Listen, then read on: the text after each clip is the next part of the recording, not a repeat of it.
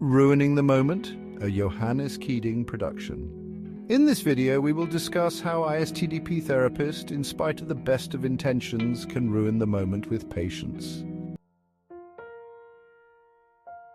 Though repeated questions about how a psychotherapy patient experiences a given feeling can be immensely helpful in some contexts, as it can help the patient connect to and more fully experience the emotion. However, there are contexts where this is decidedly not helpful. Take sadness, for instance.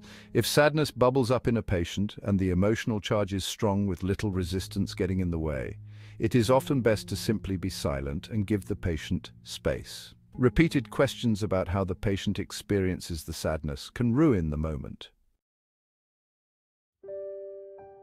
Imagine for a moment an embrace with a loved one. Imagine that during the embrace you ask the person you're embracing, "How are you experiencing this embrace? What sensations do you notice?"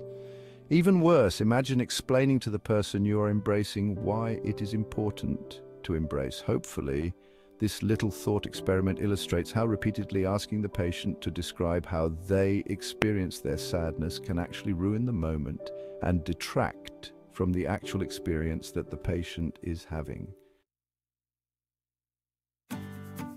When a patient is pregnant with sadness and it begins to spill over, silence and simply giving space is often what is needed, not an onslaught of questions that ruin the moment. That will be all for today. Thank you for watching. Till next time.